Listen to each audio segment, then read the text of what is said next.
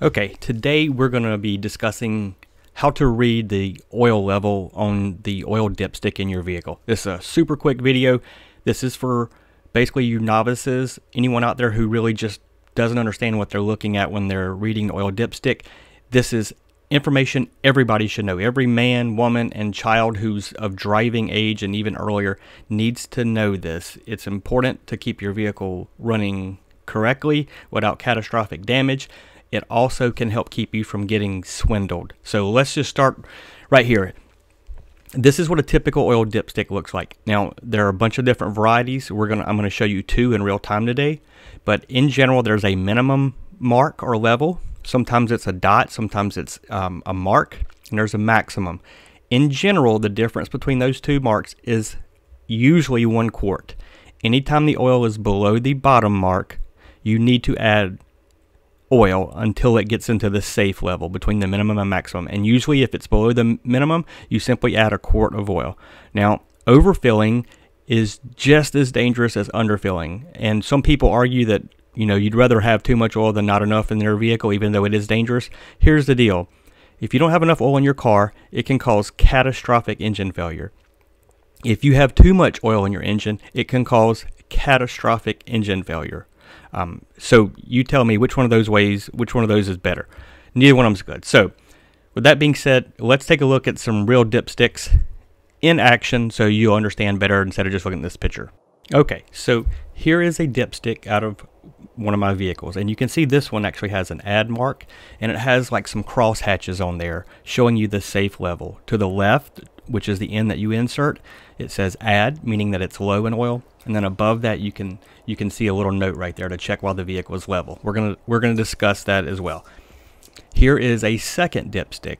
You'll encounter both of these, and there are even other varieties too.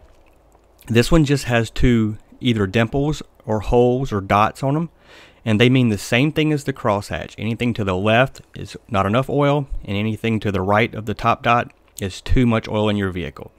So now that you understand what they look like, let's put them in an engine and see what it looks like in real time when you pull them out. So on this vehicle, you'll see right here, this is the dipstick for checking the transmission oil. It actually says trans on it. This one has a picture of an oil can. Some cars, you should always be able to find them. If you're unsure, take a look in your owner's manual or look it up online. So first thing you do is you pull the dipstick out of the vehicle and wipe it clean with a lint-free cloth. I'm using a shop towel. People love to use paper towels and napkins, even though you shouldn't because they do contain lint. It's probably not going to hurt anything, but it's not recommended. So after you've cleaned the dipstick off, insert it all the way in as far as it'll go. That's very important, and we're going to discuss why. Now you're going to pull it out, and this is where you read it. And in this case, you'll see there's actually so much oil on this dipstick that it's above the safe level. It's over the cross hatches into the writing that says check, make sure the vehicle is level. This engine does in fact have too much oil in it, which I will be correcting here shortly. But I'm using this to illustrate a valid point, a way that you can get swindled. So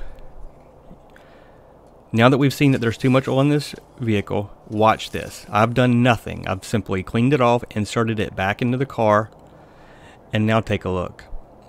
Now the oil is safe. It's on a safe level. Now, how in the world can the oil have magically went from having too much to being unsafe? This is a common way that some shady mechanics have swindled people for years. I'm going to come to the side so you can understand what's happening, but this is called thumbing. And this is a way for them to sell you a quart of oil when you don't need it, or even use that to justify damage. So this is the dipstick all the way in. Insert it as far as it would go.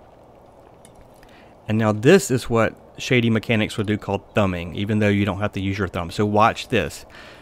It happens so quickly, it's basically sleight of hand. So I just inserted the dipstick, pulled it back out, and now the oil level reads safe. It reads lower than normal because I'm putting my finger in the way, and watch this one slowly. I'm putting my finger in the way so that the top does not go all the way into the dipstick, so it gives a gap in there. So this is why you need to be able to check the oil on your own, so that you can make sure that no one's lying to you when they tell you that you need oil or that your car is low in oil. Now here's another vehicle. In this case, you'll see the dipstick is in a completely different location. So I'm going to reach down here. We're going to do the same procedure. I'm going to clean it off with a lint-free cloth. And then you're going to reinsert it, making sure that it goes all the way in, that your fingers aren't in the way. Then remove it and read the level on the side. So you'll see this one is safe. It is between the bottom dot and the top dot. So we are safe level. All right, with that being said, the last thing I want to talk about are the conditions that have to be met before you can check the oil in your vehicle. Realistically, there's 3 things that have to be going on. 1, the engine cannot be running. You cannot get an accurate measurement of the oil level in your car when the engine is running. This is because when the engine's running, some of the oil that's in the oil pan, which is what this dipstick measures, is actually circulating in the engine. So you won't get an accurate measurement because the oil dipstick is designed to check the oil level in the oil pan. So if the engine's running, there's going to be oil circulating through it and you're not going to get an accurate level. So rule 1, the engine must be turned off. Rule 2, if the engine has been running, you need to wait at least 5 minutes, ideally maybe 10 minutes or longer, before you check the oil, just to give it time to drain back out of the engine and into the oil pan. And third, equally as important, it must be level. The vehicle has to be on level ground before you check this. Otherwise, you're not going to get an accurate level.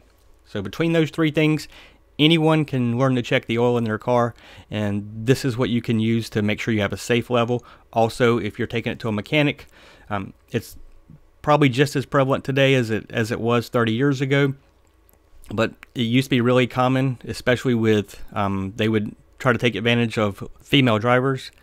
So that's why it's important for everyone to know how to check their oil. It's important in the maintenance of your vehicle to keep it running safely.